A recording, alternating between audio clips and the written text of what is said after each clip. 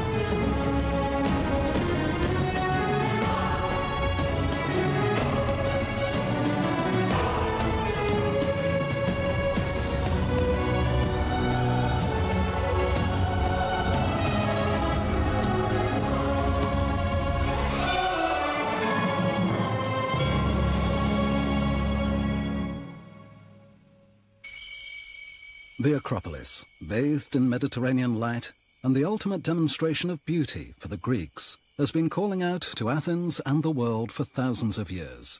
Alexander the Great, who contributed to the influence of Hellenism, was not even a citizen of the city.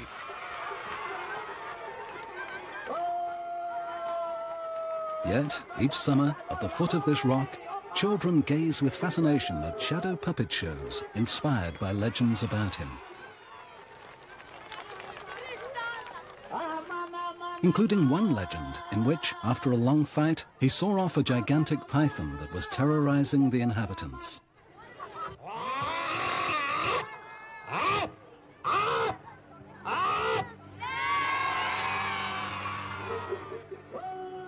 From the Atlantic to the Pacific, his exploits have permeated the culture and the collective memory of many civilizations. The man, the soldier, and the politician gazes far into the future, as if he were dreaming. He arrived on the world stage in 356 BC in Macedonia, 500 kilometers from Athens, which was then the capital of ancient Greece. He was born in Pella, north of Mount Olympus, the chosen land of the gods. This valley has always been dedicated to horses, and its current inhabitants could well be the descendants of Alexander and his cavalrymen. At birth, this son of a king received the kingdom of Macedonia from his father, Philip II. Philip had united a Greek world devastated by intercity wars. It was a world of amazing artistic and intellectual richness, radiating intelligence and beauty that would give birth to Western civilization. The kingdom was small, and Alexander's ambition immense. Having inherited the spirit of his father, he succeeded in spreading Greek thinking far and wide. His genius was underpinned by brilliant strategic and political intuition. These simple soldiers feasting with nobles provide one of the keys to Alexander's military superiority. At a time when professional armies did not exist, he formed a permanent army with veritable professional troops.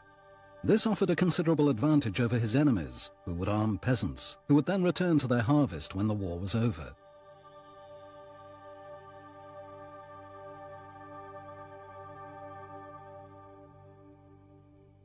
However, this fresco reveals another aspect of his soldiers, the immense size of their spears, the famous sarissas. It was not only that they were longer than those of their enemies, but also the way Alexander and his father chose to handle them in close fights, which provided Greek warriors with a definite advantage.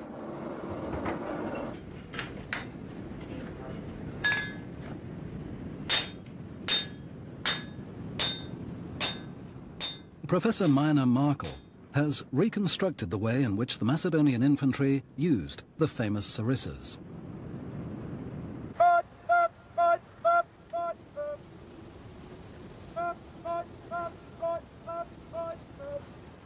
The demonstration is performed with spears identical to those used in antiquity. They are 5.5 meters long and weigh 6.2 kilos. That's good. Parallel with the ground, but that's very good. No, I can't. It's slow to move from side to side. It's easy to maintain it here, but any movement becomes difficult. To ensure greater mobility, Alexander's father equipped his infantry with sarissas, which enabled them to lighten the weight of their heavy bronze shields. Now, in ancient times, the sarissa armed phalanx first became possible when Philip, the father of Alexander the Great, developed a professional infantry, that is, men who could serve 12 months of the year for pay, so that they could be fully trained, because to use the sarissa properly, it requires very careful training. The troops were formed into phalanxes of 50 soldiers.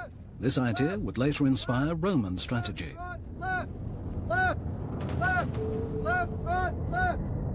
So it's important that the first four ranks 1, 2, 3, and 4, all hold their sarissas level so that each of them projects beyond the front rank. And then the rear ranks hold theirs diagonally into the air until the person in front is killed, and then they will move forward and lower their sarissa.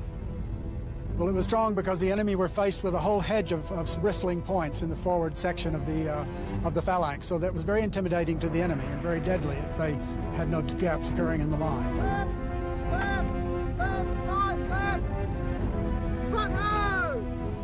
With its professional infantry, sarissas, and complete mastery of a new combat strategy, Alexander had a decisive military device at his disposal.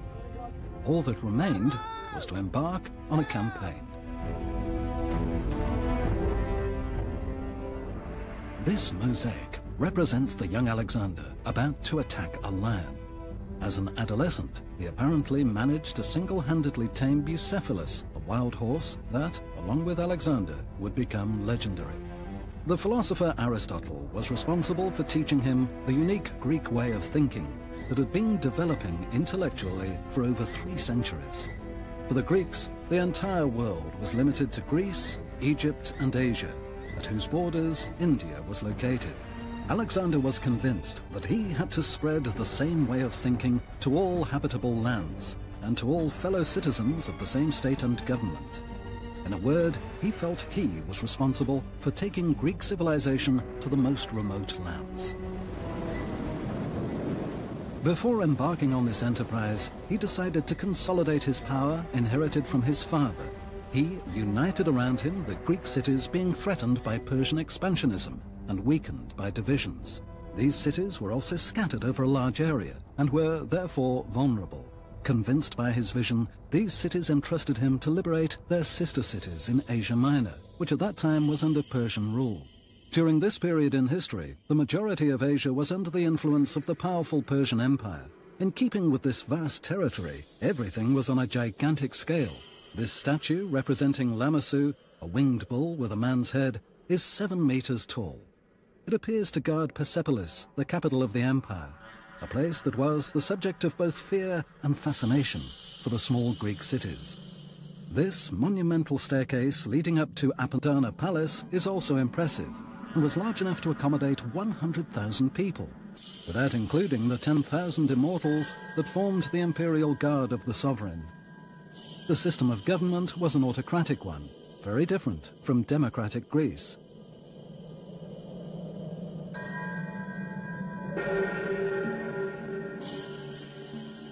Darius III, an absolute monarch and the king of kings, ruled over his empire with an iron fist. His power lay in the richness of his vassals, the 23 provinces of the Persian Empire.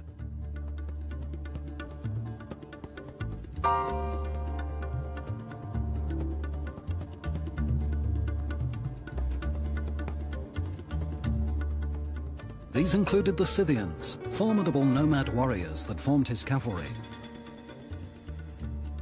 India supplied his gold.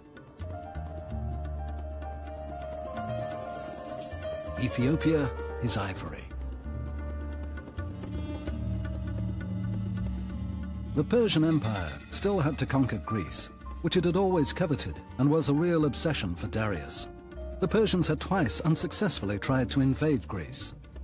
The Greeks, for their part, wanted to retaliate in memory of the Greek cities of Asia Minor, the present-day Turkey, which had fallen into the hands of the Persians. They despised the Persians, who they compared to centaurs, half-man, half-horse creatures that represented in Greek imagination a man not fully released from his animal origins.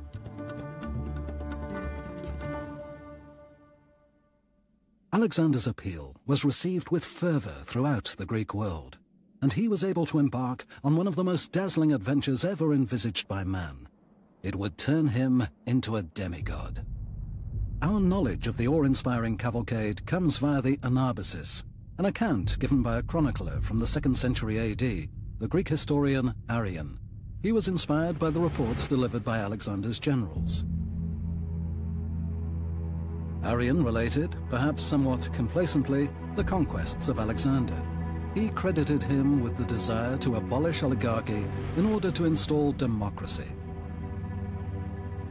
The mythical epic started in the spring of 334. Alexander crossed the Dardanelles, separating Europe from Asia with 180 ships. The famous strait was guarded by Troy, the city where Achilles died. Brought up on the Iliad and the Odyssey, Alexander knelt at his tomb. The campaign to liberate the Greek cities could begin.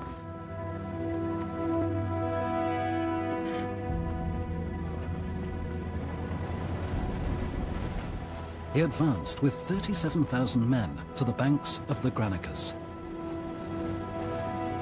The Persian army was waiting for him on the other side of the river.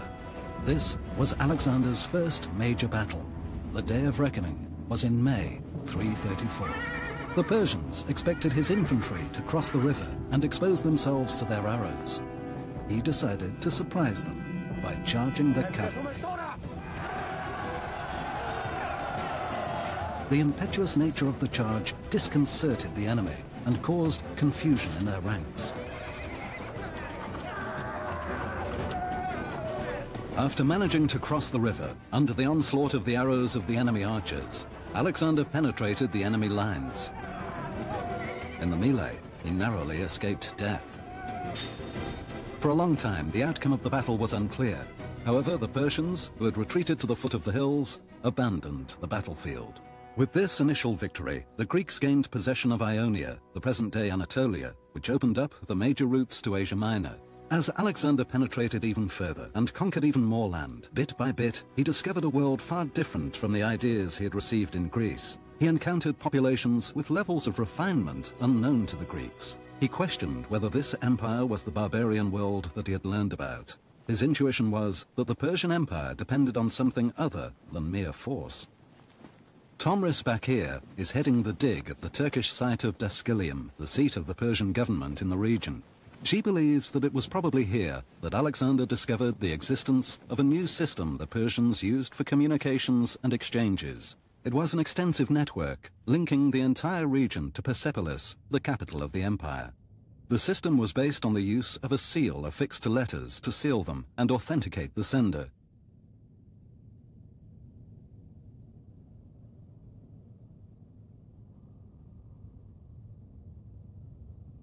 Several hundred seals were found in the ruins of Daskylium.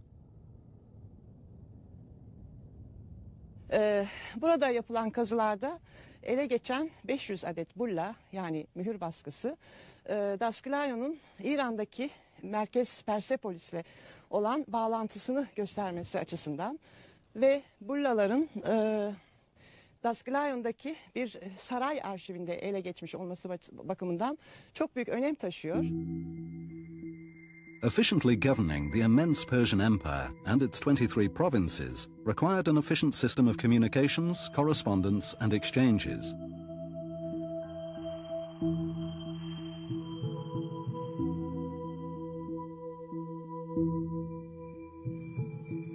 It also required an efficient administration. In each province, a satrap, a representative of the king, was the embodiment of authority. The monarch was informed of a range of issues varying from the taxes collected and the laws applied, but also about the state and the spirit of the population. 2,400 kilometers separated the capital of the empire from the most westerly city. Legend has it that post horses covered this distance in around 10 days.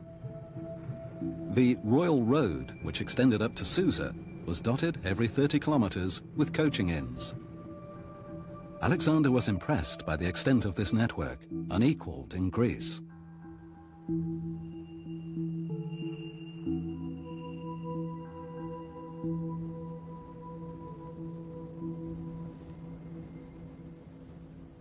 In pursuit of his dream, Alexander headed southeast. He had an historic appointment with Darius, who he was to confront in person for the first time. Darius was waiting for him, with, according to the Chronicle, an army of 500,000 men at Issos. At the end of the battle, Darius deserted the battlefield, leaving his wife, children and mother to be captured. In return for their release, the Persian king offered half of his empire. Alexander refused. He wanted everything. He seized the campaign treasure of his enemy, his bow, chariot, and even his cloak. However, Darius did not believe he was vanquished. He still held virtually the entire empire that stretched from the Euphrates to the Indus. An obstacle had been lifted, and Phoenicia and Egypt, which were ruled by Persia at that time, were now within Alexander's grasp. In the 2 years following his arrival in Asia, Alexander conquered around 60 cities.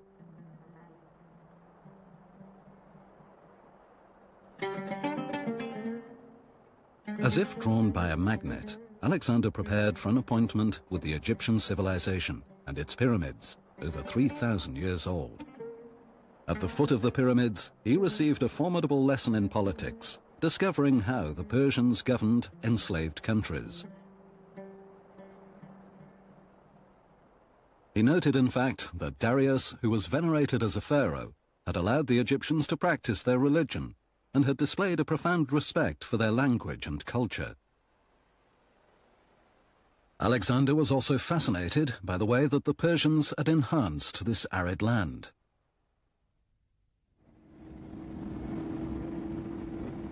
The Sahara surrounds the inhabited parts of Egypt. The French archaeologist Michel Woodman is leading the excavations in the ruins of Ain Manwir.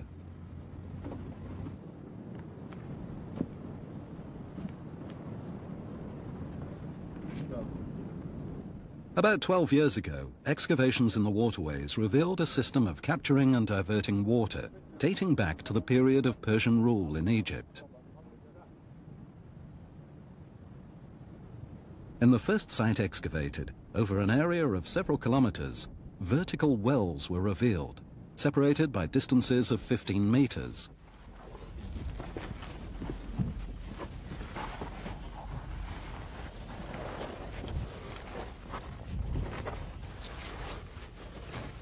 At the bottom of the wells, Dr. Woodman discovered a gallery, approximately 60 centimeters wide, dug into the rock at a depth of 9 meters.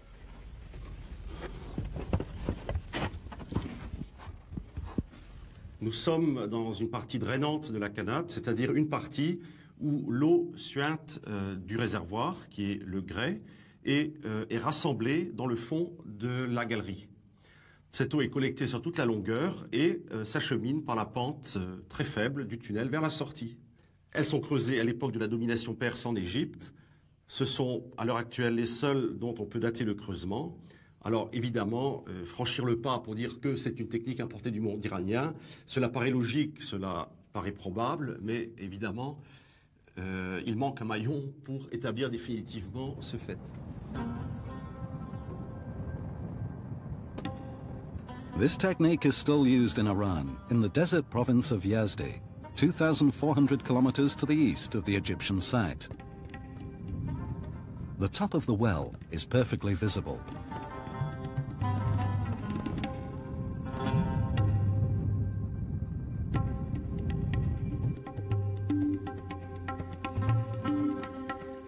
The underground sources run along these qanats.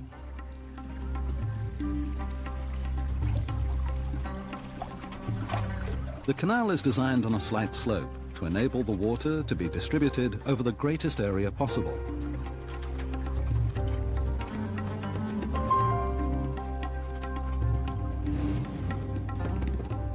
It was a gigantic hydraulic system with a series of wells that linked underground canals running from the mountains to the farms in the plains.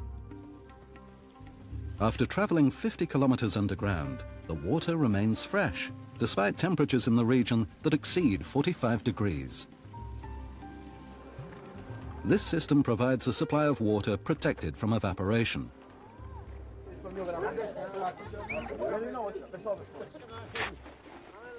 A single kanat can irrigate up to 30 hectares of farmable land.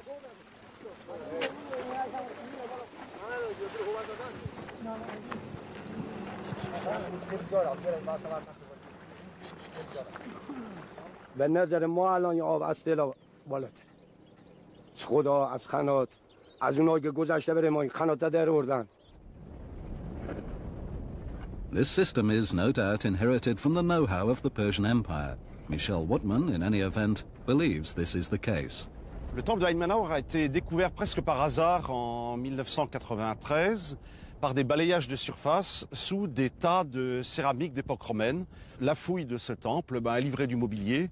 Parmi ce mobilier, des ostracas qui se sont révélés être des contrats qui portaient des dates et voilà qui nous transportaient à l'époque de la première domination perse en Égypte, depuis le règne de Darius jusqu'à la fin de cette domination, voire même un peu au-delà.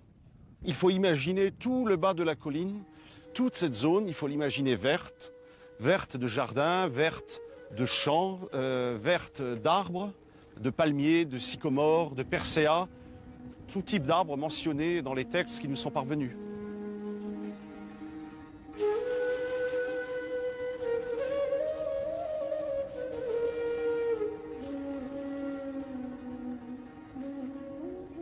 Un développement aussi rapide dans une région qui était vide nous fait supposer qu'il y a quelque part une planification et vraisemblablement du pouvoir central. Parmi les hypothèses que l'on peut retenir, c'est une mise en valeur pour, je pourrais dire, collecter des impôts, collecter des revenus, faire de ces oasis une région exportatrice vers le reste de l'Égypte ou de l'Empire, on n'en sait rien. When Alexander arrived in Egypt, he visited the sanctuary of Amun. He respectfully entered the temple without his generals. The priests recognized him as the son of a god and predicted that he would become a reconciliatory force and the governor of the earth. He then became a pharaoh. He is being depicted in this temple in Luxor, the sacred city of ancient Egypt.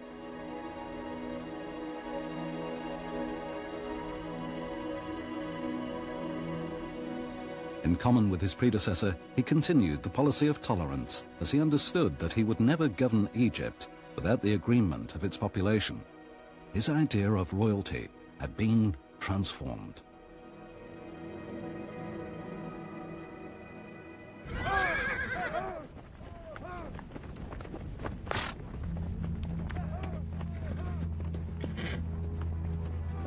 Alexander decided to settle the situation with Darius once and for all, and set off after the Persian emperor, who had raised an immense army that carried with it the last hopes of the empire.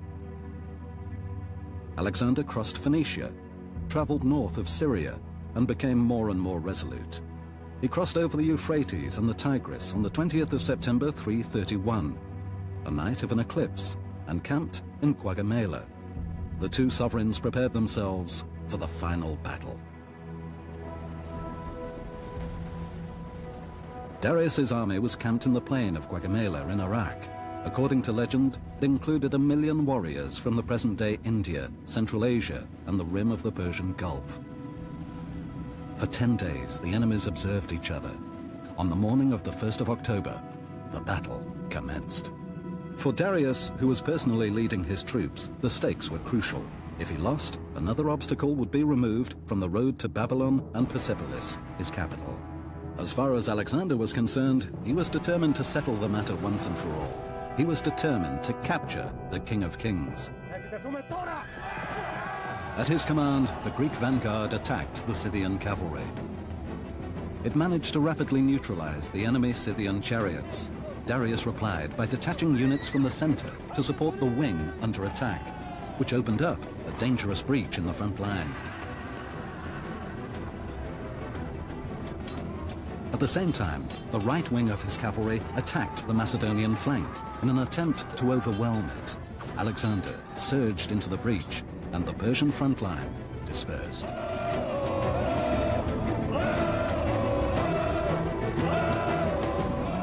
The violence of the charge was amazing, and it wiped out the heart of the Persian army.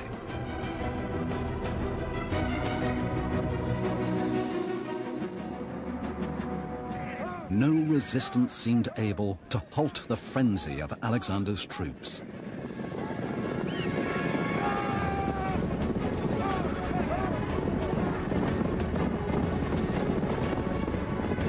Darius realized the extent of the defeat, and, feeling under threat, he withdrew. His personal guard regrouped to protect his retreat. When the majority of the Persian troops learned about the flight of the king, panic ensued. The entire Persian Empire was now within the reach of the Macedonian king. One world was finishing. Would another one begin?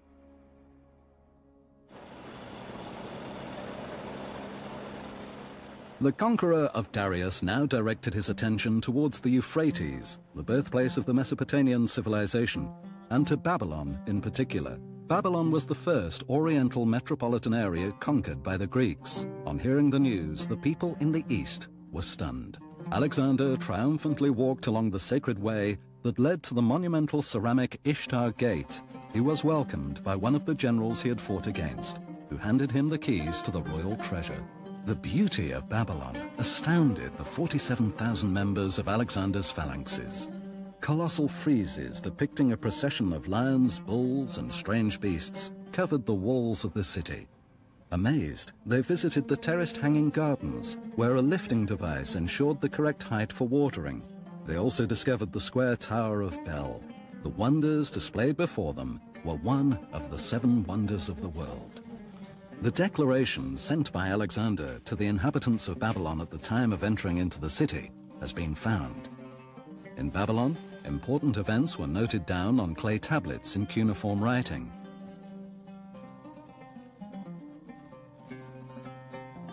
These tablets were deciphered by Christopher Walker and are kept at the British Museum. This line on the tablet contains Alexander's declaration made to the people of Babylon before he entered the city, "I shall not enter your houses." We suspect again this is some kind of political propaganda. There is a story from much earlier times when the Persian king Cyrus captured Babylon at the time of Nabonidus, that after he had entered Babylon, he issued a declaration that all the citizens of Babylon must surrender their weapons. And after that, the houses were searched, and any house that was found to contain weapons, all of its occupants were put to death. Alexander's declaration seems to be something like a promise that this kind of treatment will not be given to the Babylonians this time around. It must have been an attempt to win the Babylonians over without fighting a battle. As the first step in a new approach, having come from being king of the Greeks, he aimed to be king of the barbarians. He had to get on terms with them. He had to show to them that he was also going to respect their own people, their own customs, their own religion. It was the first attempt to set himself up as a really international ruler. Alexander was assisted by a rumor that had spread throughout the Orient regarding his desire for tolerance and his respect for conquered populations, and the inhabitants of Babylon accepted him without difficulty. Whilst he had always previously appointed a Greek governor to head the conquered nations, in Babylon he left the Persian governor in place, the same person who had welcomed him. Alexander left Babylon for Susa, where he seized a treasure of at least 1,500 tons of gold. Persepolis, the heart of the empire, still remained unconquered. Alexander arrived in the city in January 330 and was amazed by the Apadana palace.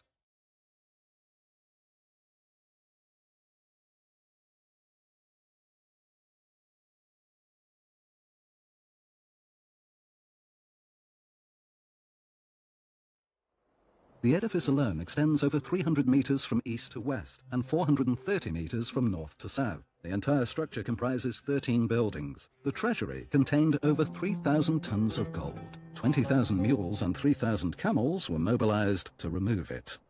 Everything was gold, bright.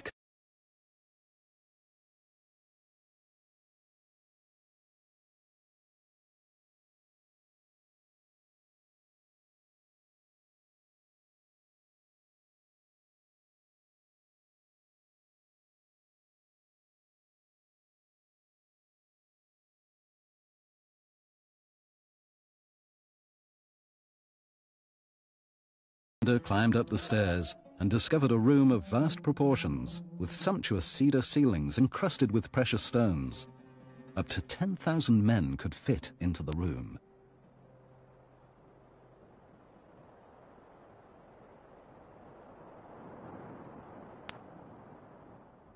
According to witnesses, Alexander penetrated the palace surrounded by his generals. However, it was alone that he approached the throne, the symbol of the power that had united so many people. Only 4 years had passed since he started his conquering campaign. He was 26 years old. The first political act of the new sovereign was to grant the Persians the same privileges as the Greeks. However, this conciliatory gesture was not enough to gain the trust of all the Persians. He then displayed his might and ordered the destruction of the Apadana palace.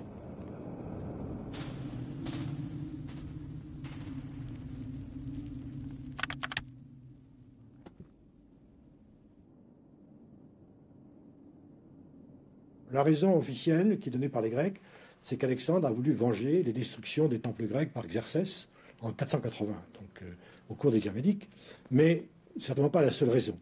Ce que je crois aussi, c'est que, à la différence de Babylone, par exemple, ou de Suse, Alexandre n'a pas été accueilli d'une manière unanimement favorable en Perse. Il ne faut pas oublier qu'à cette date-là, Darius est toujours vivant. Il prépare une nouvelle armée au nord, à Ecbatane. Donc, Alexandre n'est pas débarrassé de l'Empire perse. L'Empire perse existe toujours, même s'il a été réduit de moitié. Et donc, en Perse même, il y a certainement eu des résistances. Et je pense que c'est en partie, en tout cas, pour faire cesser ces résistances que Alexandre a voulu faire donner un signe, disant aux Perses maintenant, c'est fini. La grandeur impériale, ce n'est plus le grand roi, c'est moi. Et donc, il en a détruit, non pas l'ensemble de Persépolis d'ailleurs, on a mis le feu à un palais, pas plus, hein, et on a laissé les soldats piller une partie du palais.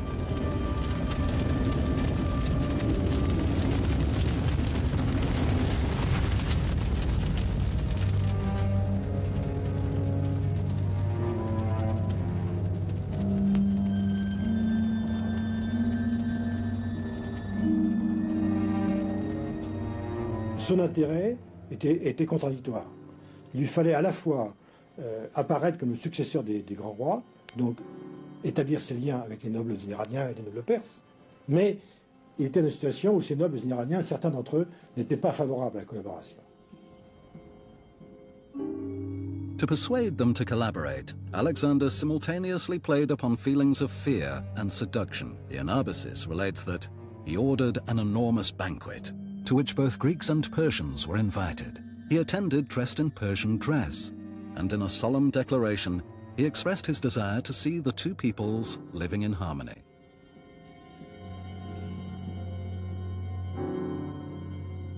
Alexandre s'est trouvé dans une situation très simple, qu'avaient connu les grands rois perses lorsqu'ils ont conquis l'Empire.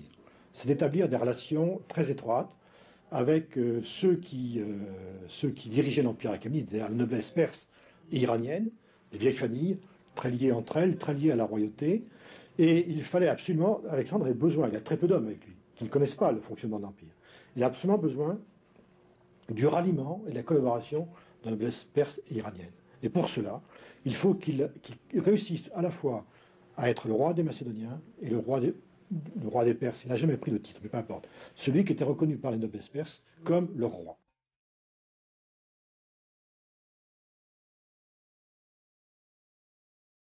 In the empire, it was customary for vassals to prostrate themselves before the king of Persia. Taking inspiration from this custom, Alexander invited both Greeks and Persians to follow this example. This enabled him to establish equality between his subjects and to find a natural coexistence between the Greek and Persian cultures. He therefore believed that equality had been re-established. A new era could begin between the West and the East. In common with the situation in Babylon, he left the Persian satraps in place, an eminently political move, as this approach met with the approval of most Persians. However, not all of his officers accepted this clemency towards the conquered population. Some reproached Alexander for placing an excessive importance on Persian dress, and especially for adopting it. He remained determined to persist, and a gulf started to open between him and his men. He left Persepolis for Pasargadae to visit the tomb of Cyrus the Great, a little as if he required a secret conversation with the founder of the Persian Empire, who had haunted his dreams. He then started to pursue Darius, who had fled in the company of the Bactrian satrap Bessus. Bessus killed the Persian emperor and fled towards the east. Alexander caught up with him and, in a dramatic gesture, executed him for regicide. However, the conquest was not over. When his troops crossed the steep mountains of the Hindu Kush, they met with fierce resistance. In the regions where Persian influence was less pronounced, Alexander and his men met with violent opposition from the nomads of the steppes of Central Asia. He left behind him new cities, which included Alexandria in Arachosia, that is Kandahar, and Alexandria in the Caucasus near Kabul. He then crossed Samarkand and reached the aptly named Alexandria Ultima.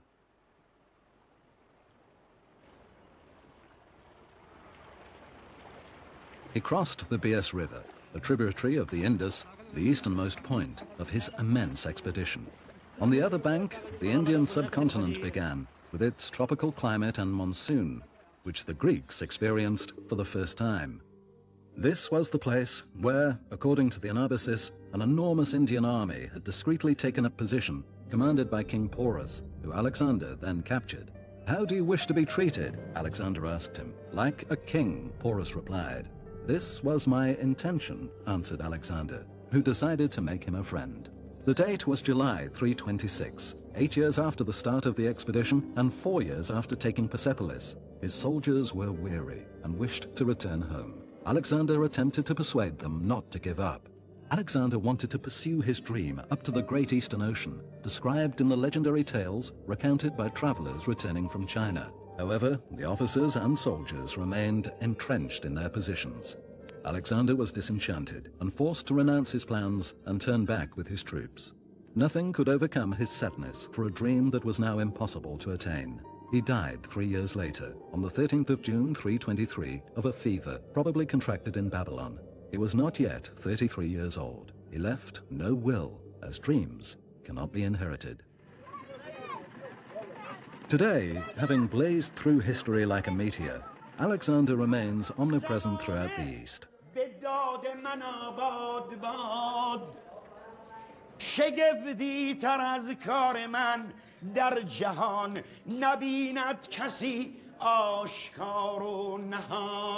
The art of this Iranian storyteller relives the myth of the invincibility of the great conqueror.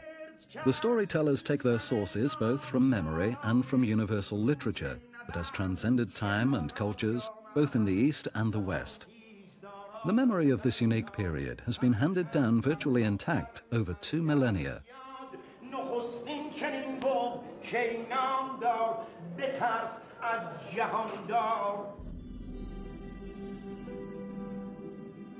On this bas-relief, the sculptor has depicted Persians and Greeks hunting together, as if to overlook the fact that they fought each other for so long.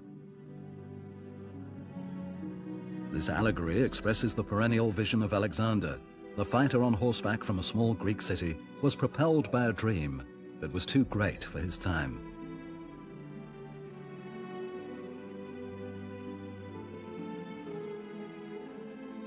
Alexander the Macedonian is represented not as the conqueror he actually was, but as the successor of Darius III and the Achaemenid dynasty.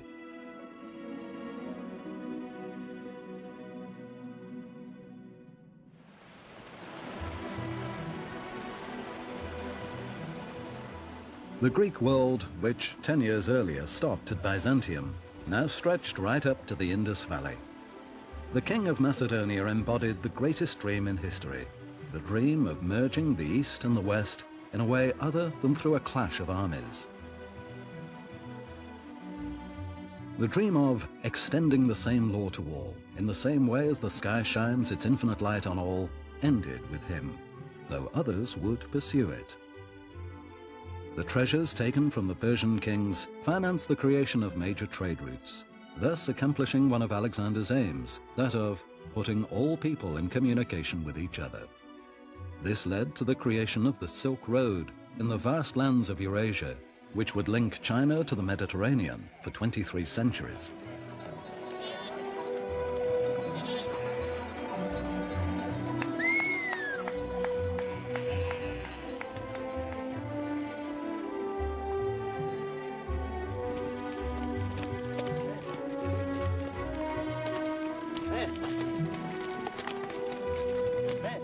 All men dream.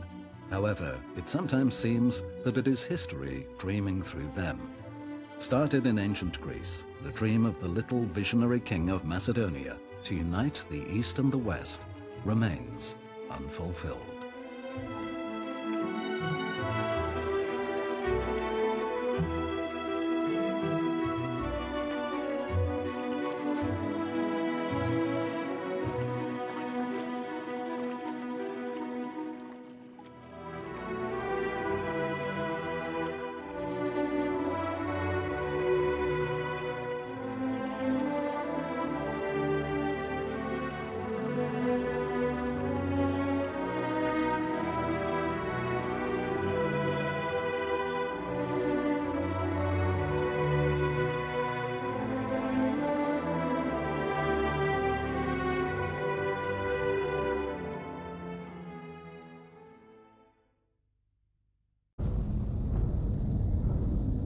And then the rear ranks hold theirs diagonally into the air until the person in front is killed, and then they will move forward and lower their sarissa. Well, it was strong because the enemy were faced with a whole hedge of bristling points in the forward section of the phalanx, so that was very intimidating to the enemy and very deadly if they had no gaps occurring in the line.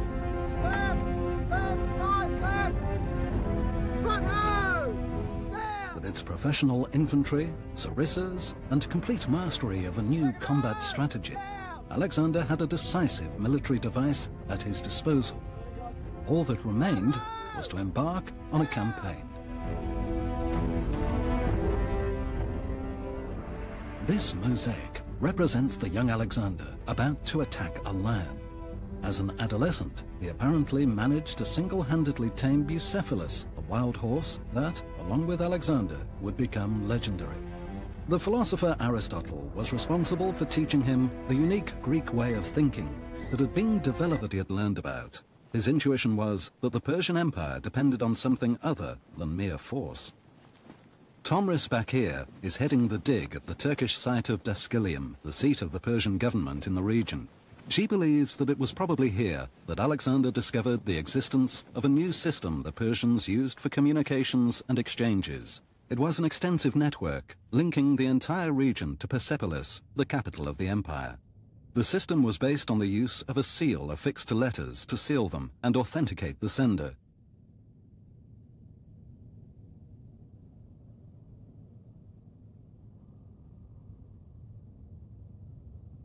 Several hundred seals were found in the ruins of Daskylium. Burada yapılan kazılarda ele geçen 500 adet bulla, yani mühür baskısı, Daskylium'un İran'daki merkez Persepolis'le olan bağlantısını gösteriyor. Établir définitivement ce fait. This technique is still used in Iran, in the desert province of Yazdi, 2,400 kilometers to the east of the Egyptian site. The top of the well is perfectly visible.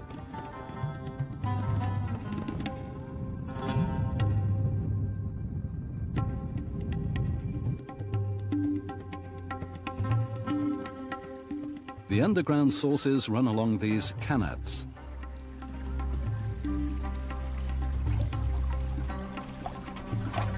The canal is designed on a slight slope to enable the water to be distributed over the greatest area possible.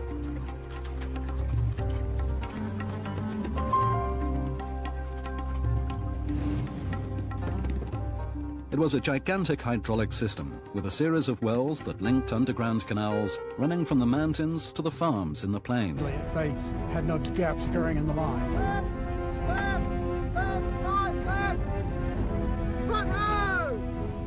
With its professional infantry, sarissas, and complete mastery of a new combat strategy, Alexander had a decisive military device at his disposal. All that remained was to embark on a campaign. This mosaic represents the young Alexander about to attack a lion. As an adolescent, he apparently managed to single-handedly tame Bucephalus, a wild horse that, along with Alexander, would become legendary. The philosopher Aristotle was responsible for teaching him the unique Greek way of thinking that had been developing intellectually for over 3 centuries. For the Greeks, the entire world was limited to Greece, Egypt, and Asia, at whose borders India was located. Alexander was convinced that he had to spread the same way of thinking to all habitable lands and to all fellow citizens of the same state and government. In a word, he felt he was responsible for taking Greek civilization to the most remote lands. Before embarking on this enterprise, he decided to consolidate his power inherited from his father. He united around him the Greek cities being threatened by Persian expansionism and weakened by divisions. These cities were also scattered over a large area and were therefore vulnerable. Convinced by his vision, these cities entrusted him to liberate their sister cities in Asia Minor, which at that time was under Persian rule. During this period in history, the majority of Asia was under the influence of the powerful Persian Empire. In keeping with this vast territory, everything was on a gigantic scale. This statue, representing Lamassu, a winged bull with a man's head, is 7 meters tall. It appears to guard Persepolis, the capital of the empire, a place that was the subject of both fear and fascination for the small Greek cities. This monumental staircase leading up to Apadana Palace is also impressive and was large enough to accommodate 100,000 people, without including the 10,000 immortals that formed the imperial guard of the sovereign. The system of government was an autocratic one, very different from democratic Greece.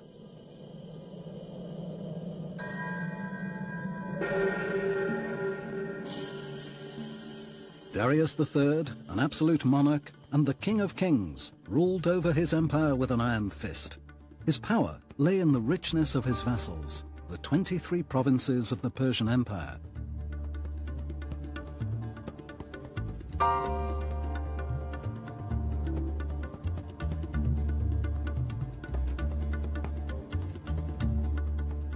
These included the Scythians, formidable nomad warriors that formed his cavalry.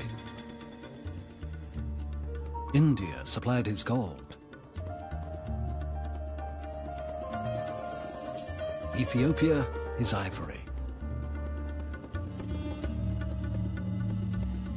The Persian Empire still had to conquer Greece, which it had always coveted and was a real obsession for Darius. The Persians had twice unsuccessfully